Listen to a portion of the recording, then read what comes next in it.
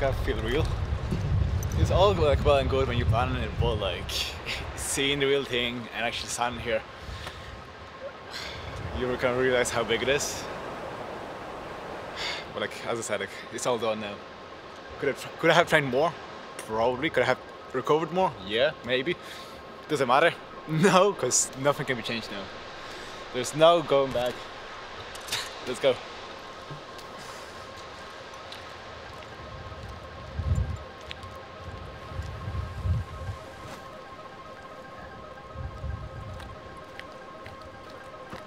It still hasn't really hit me.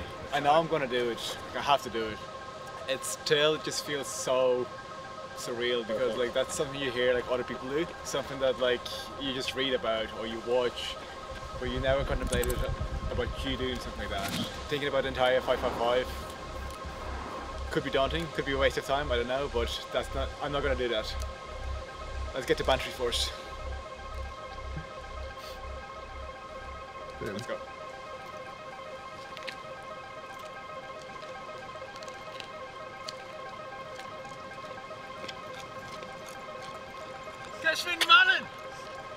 I first started running at the start of COVID. At the start, I was dying and gasping for air after like 2-3 minutes of running because essentially I was not a runner. Like I've never properly run before that. And then within like 3 weeks of starting running, I managed to do that elusive to 25k. So I was like hooked because I was thinking, how much more can I push myself? 5 is an all-Ireland run from Mizen to Malin Head, spanning 555 kilometres over the course of 5 days, which is just slightly under 3 marathons per day. Some days actually are 3 marathons per day, so nice, easy stroll in the park. Like the way I like to approach it is just 111 park runs, nice and easy.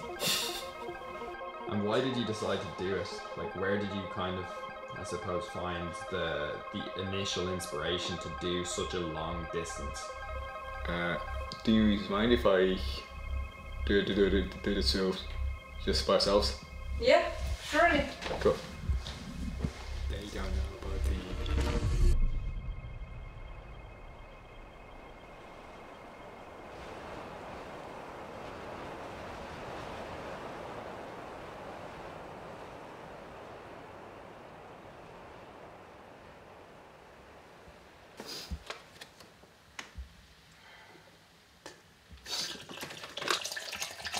I just want to get it over and done with because like...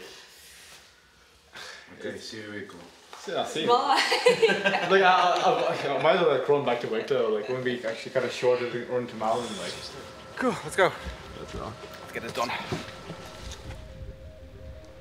It's actually getting real now. I think this is like I told you yesterday, like it hasn't hit me. It still hasn't really hit me yet.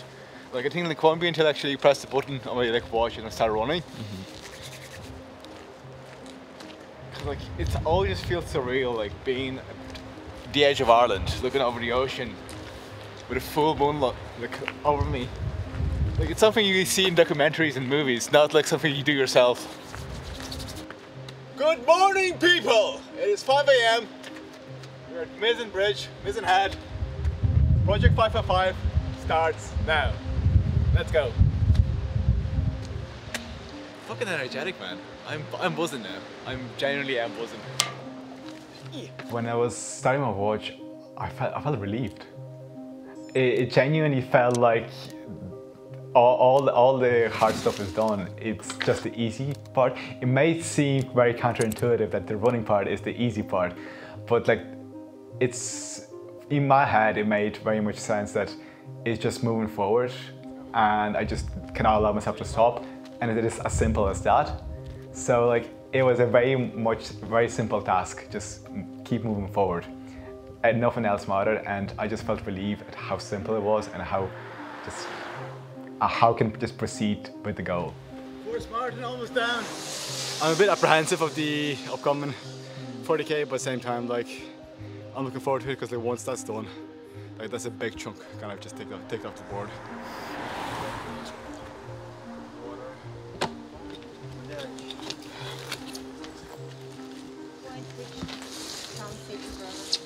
The next one I'm going to that I have on the map is Mill Street. Mill Street is like 50 kilometers away from here. So like that's the North Star. Ooh.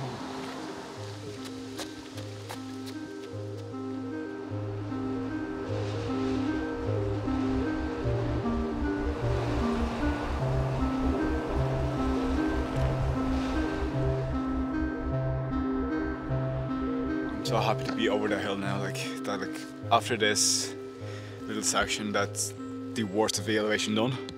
It's a very small victory, but like you just gotta collect them and keep moving. But I'm so happy to have the hills done now. There will be plenty of more hills, but nothing as bad as this. Just almost 2 marathons in. Just 1 more marathon left, and we're home for today. Let's go. When I completed day 1, I was just happy to have the hills behind me because I knew, looking at the map of the elevation, most of the elevation of big hills was done then. I was somewhat wrong, I found out later on, but that was a problem for future me. But I was just happy to have that distance behind me. I didn't get as far as I wanted to. I was hoping to get an extra 15k done that day, but it was getting dark, and because I was going on like busy roads with very little lighting, we decided to kind of call it off and play it safe. What is done is done. And that's kind of what I decided throughout the entire run. Whatever happened, happened. I did not allow myself to dwell on anything that has already happened because I could not change it.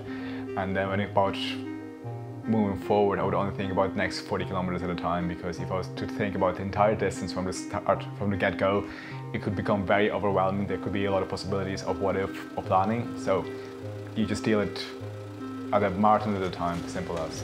I think like if all things go well today, we'll be in Nina. We'll be back on track.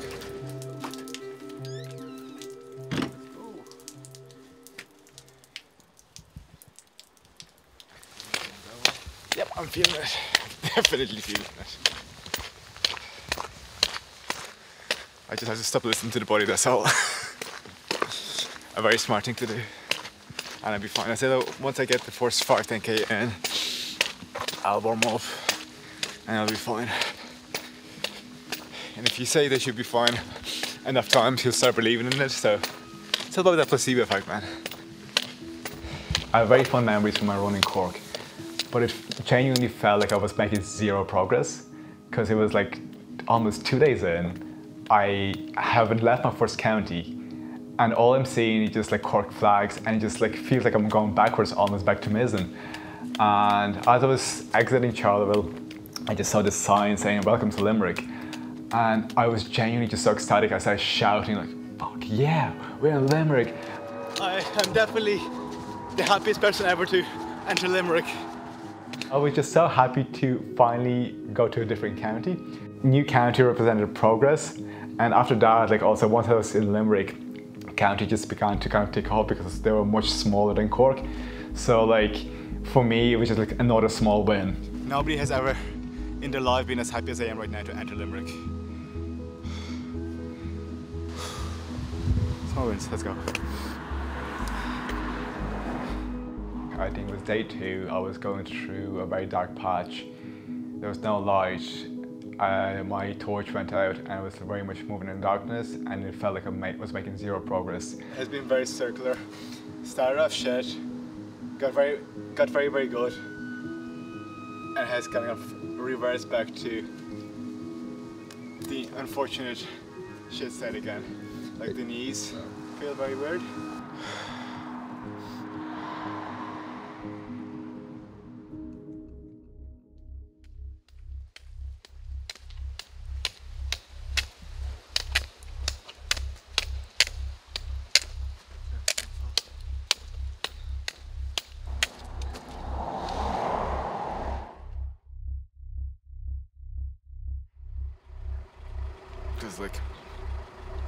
Because if it was like this morning, looking at the map thinking I have 100k to do. But the way I started, the first like 15, like I was surprised I got to Charleville, to be honest. Like that for 7 hours where I just like not it.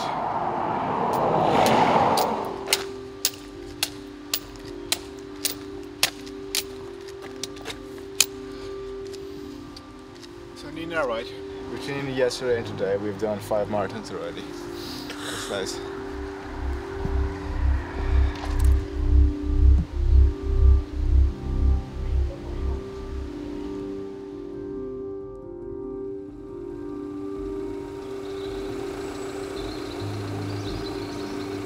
To be honest, day 3, I was not really concerned about, what's ahead, what's behind, but it was the day when I genuinely began to question if it is possible to get it done. So day 1 and 2 went very well. I got 100+ K done each day. I made some progress. I was slightly behind on plan, but I was maybe like 10 kilometers, 15 kilometers behind. So I saw that as, something I can catch up on in the following days. For the morning of day 3, it started off with the compression boots not working, and it was a bit of a mental dampener because in the previous 2 days I've resorted to compression boots as my recovery, and whether or not it was compression boots or if it was placebo effect, I don't know, but it worked for me, and that's all kind of mattered for me. And not having that comfort to rely on in the morning kind of felt like I was left by myself, and there's like, given that there's still like 300 kilometers plus to go, I was questioning how am I gonna do it.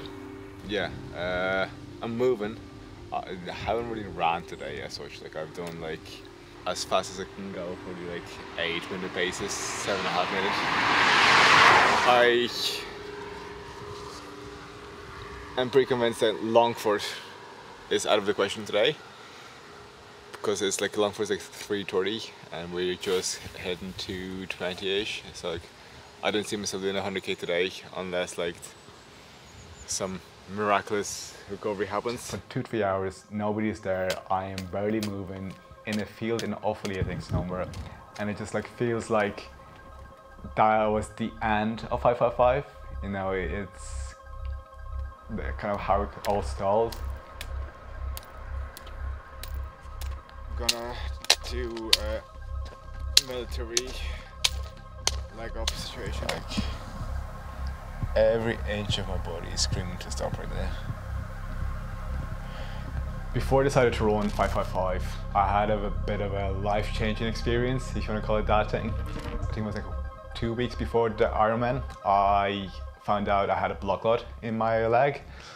That was a bit of a shock to the system. I didn't really expect that because I didn't have any risk factors. I was not like sedimentary, I was not smoking, drinking, so like I should not have had anything like that. About a month after that, whilst I was away, I had a follow-up incident where I had a return feeling in bottom of my legs of the blood clot in bottom of my legs. And it is possible to get a blood clot in bottom of your legs. It is possible to get it when you are on blood thinners, but it is very much like rare to happen. My mind just went straight into like the worst case scenarios, like complete overdrive.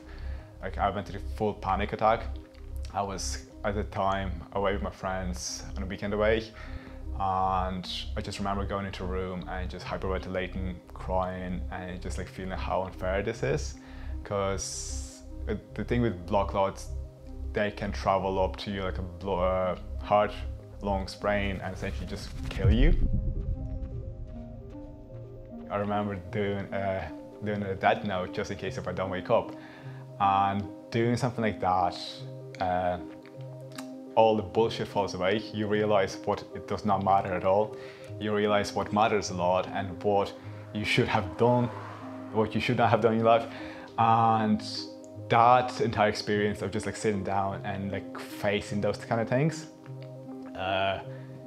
really shook me. And one of those things that came out of that was trying to like live my life to the fullest, trying to see what I can do, like while I'm still alive.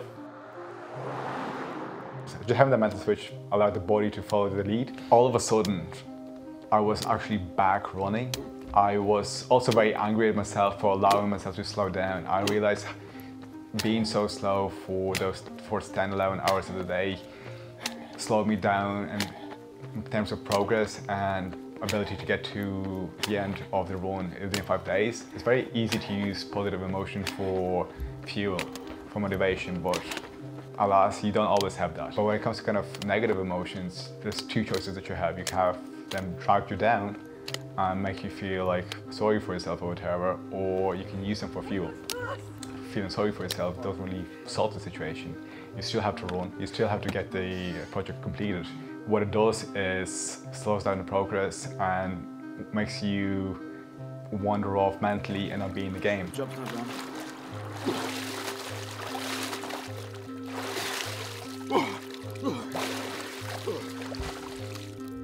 I'm definitely feeling better. Yeah.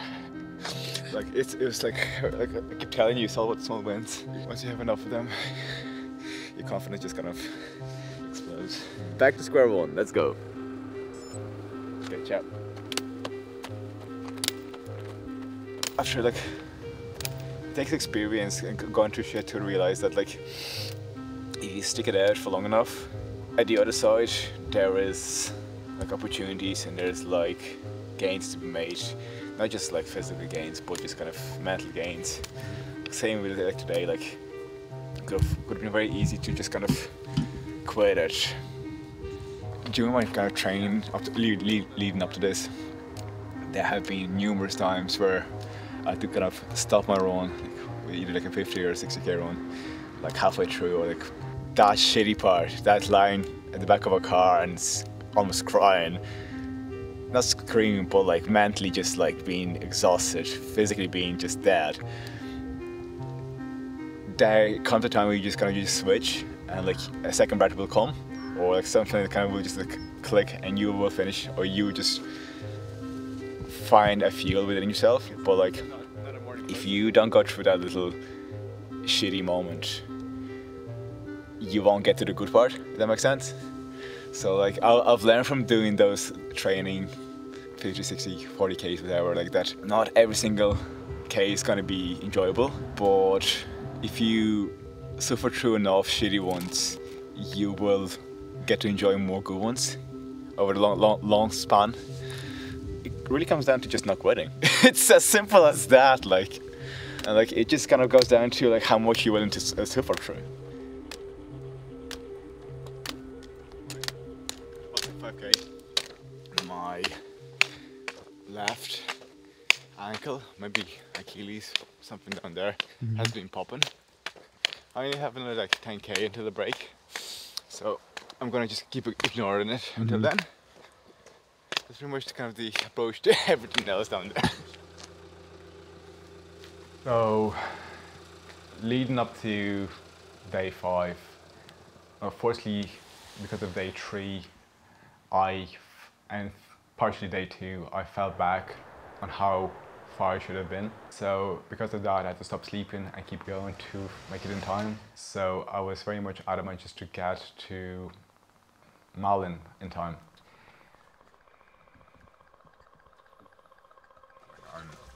I'm convinced my fucking adrenaline is just gonna carry me through. Like once I hit Derry, that leaves me with like a marathon left, like 39K.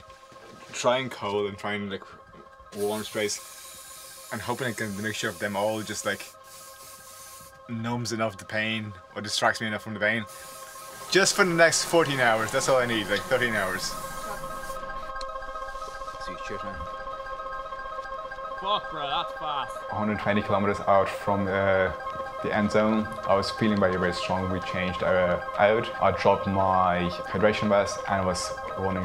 I was feeling strong. I was very much in zone to get to the Malin Head. Because I found like doing this for 5-10 minutes gives me about 15 to 20K, whereas boots, I need to use it for an hour and I get about 30K, so quick maths.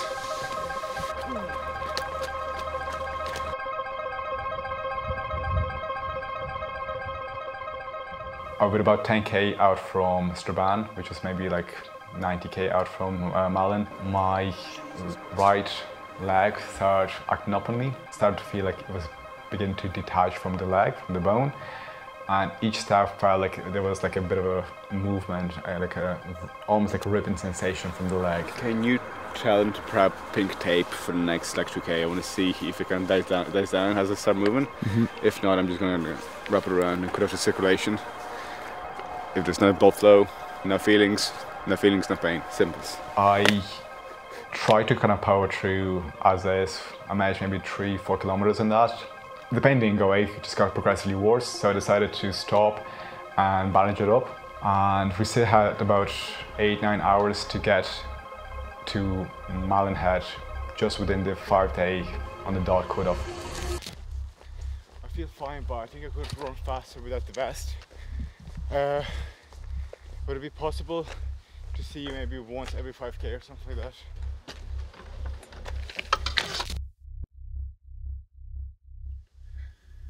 Midnight.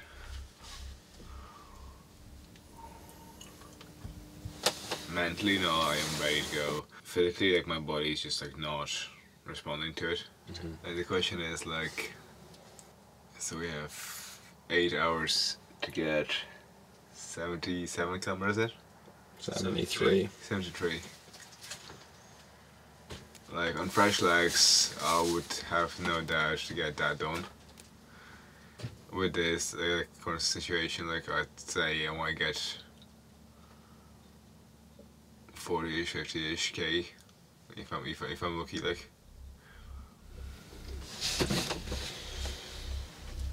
Like, regardless, like, I will be finishing past the 5-day thing.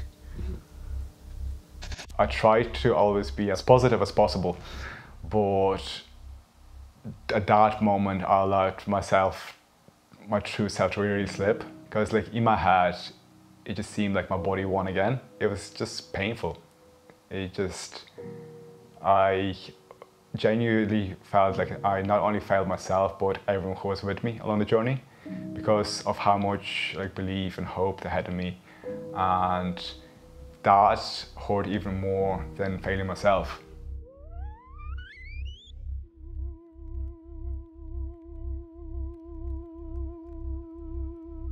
That pain, that failure, the feel of defeat continued on in the morning, especially because when I woke up the pain did not go away, and I still had the distance to cover, which made me feel like the entire break and not pushing through, not going through with my initial plan of trying to get there at 6 AM was a big mistake. So like all of that was even more compounded with the feeling of regret, you know, I should have done such and such.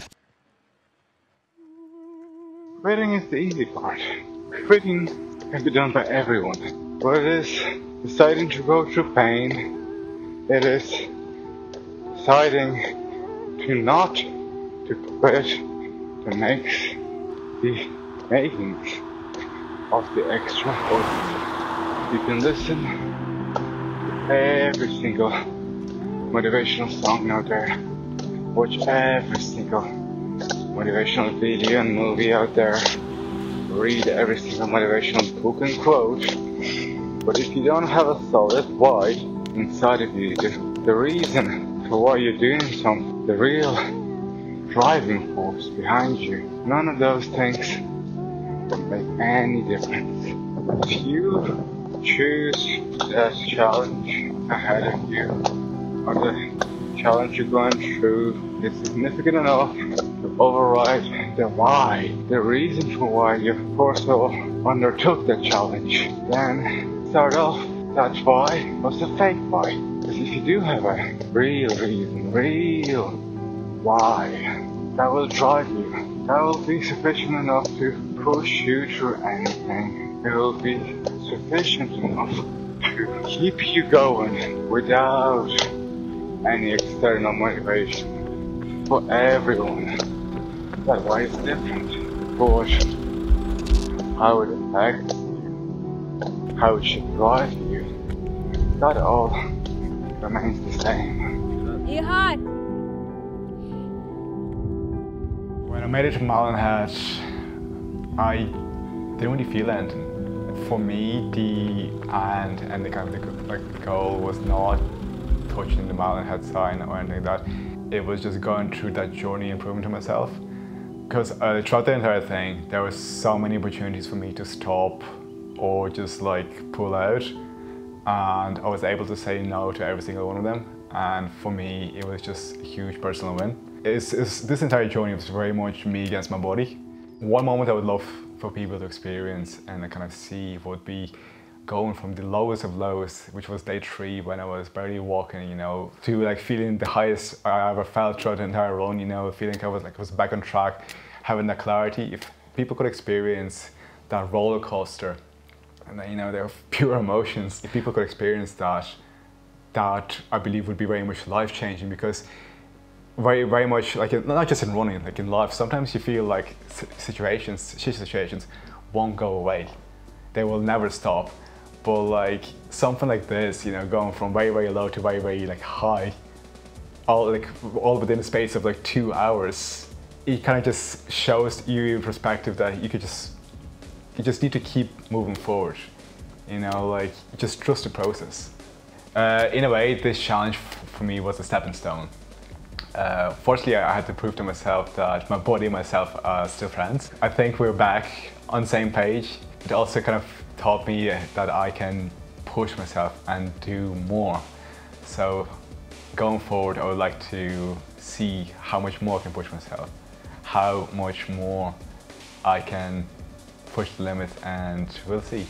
Maybe it's longer distances, maybe it's bigger challenges, but as I said during the run, it's not done.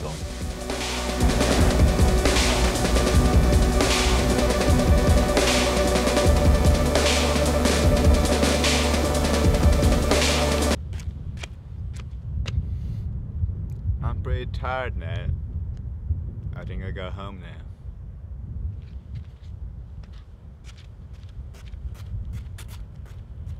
Emotional roller coaster. Yeah, but I'm in so much pain.